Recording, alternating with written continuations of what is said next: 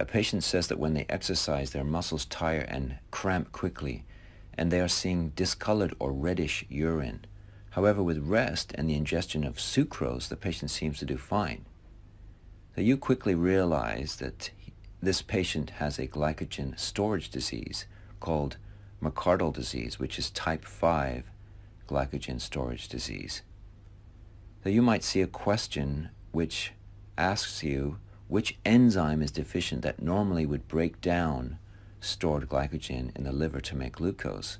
And that enzyme is myophosphorylase. And the reason the patient is seeing discolored urine is due to rhabdomyolysis, which is when muscle fibers are broken down. And this can lead to serious complications such as kidney failure.